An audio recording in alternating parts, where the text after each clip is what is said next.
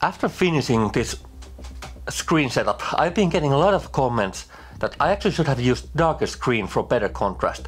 And I do have to agree. For example, there is kind of really noticeable area in the overlaps of these projectors where they shouldn't be displaying anything, but there's still brighter area. So in this video I will be painting the screen with a proper projector surface paint and comparing the results to what I have here. I used a self-made paint mix to paint this surface, but then I got a message from Smarter Surfaces that asking me if I actually would like to try out their ultra high contrast paint, which is actually meant for gaming and movies on a kind of screens in low ambient light conditions. So yes, I would really much like to try it out. So this video is sponsored by Smarter Surfaces. They sent me this package which should contain everything I need, and also they make different paints for different lighting situations. So if you're interested in it, check out the links in the description and their website. And before I am actually getting into the painting, let's just check this package out and what came with it. So let's see what we have here. First, just kind of basic instructions. So then we have just kind of basic paint roller holder, 2 rollers, the paints themselves. So this seems to be top coat and also a separate base coat. And before I started the painting project, I actually took some test results that I did during night, so there wouldn't be any ambient light. And I saved the settings that I had on the camera, so basically I'll be comparing those results in exactly the same conditions with exactly the same settings after I have the painting project done. But before I am going to start painting, this is actually a great chance for me to fix one issue that there's in the edge between those 2 parts of the screens. There's this brighter spot that is there because I just used some kind of wrong kind of filler.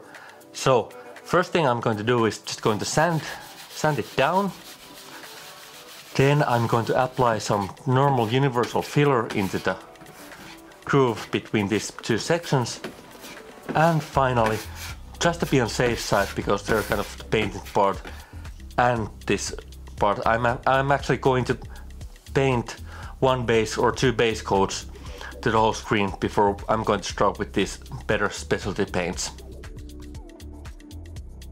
Okay, so I ended up adding 2 coats of base coat here, just kind of normal white stuff, and sanding afterwards. It might be a bit excessive. I think 1 base coat would have been called for because I ended up sanding the middle and applying some filler, but 2 a bit excessive. But on the other hand, this is basically the second time I'm painting this in a short while, so I just want to make sure that everything is perfect.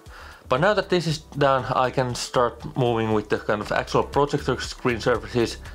And as I mentioned, my 2 base coats here was a bit excessive since there's paint for the 2 base coats of their paint and then 2 top coats. But I guess it's just time to start painting.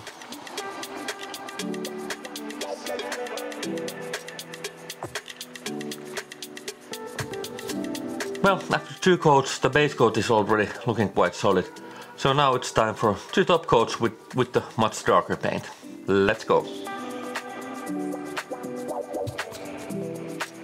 One interesting thing with this paint is that it felt much thicker than most of the paints that I have used before.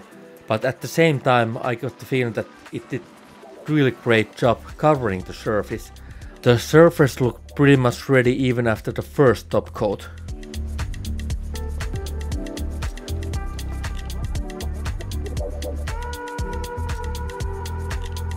Okay, after 6 coats of paints, the painting is finally done, and yes, it was a bit excessive, but I have to say that results are quite good. And as I mentioned before, I was actually quite impressed how well the paint covered the whole area and how easy it was to paint it, because, well, I'm not much of a painter myself and I actually don't like that much painting, so it's nice to see actually that solid results. But now let's start everything up and compare the results.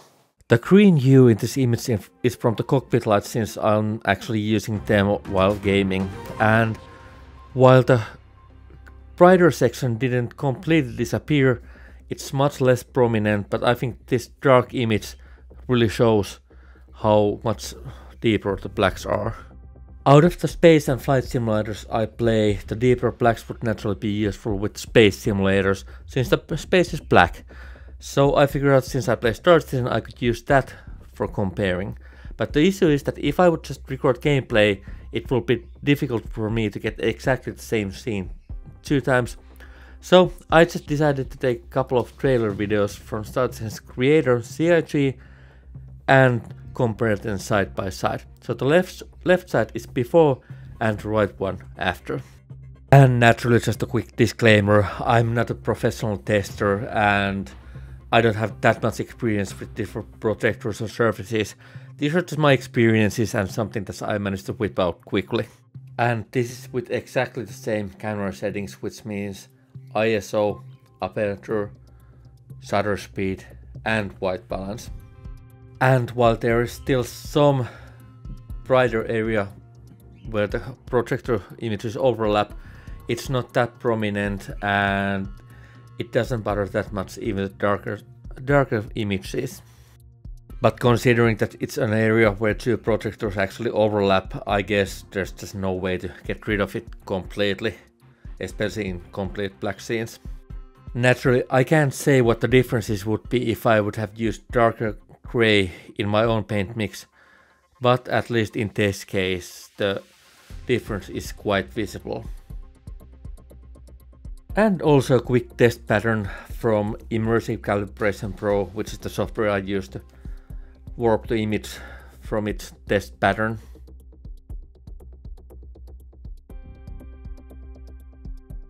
All in all, I'm happy with the results.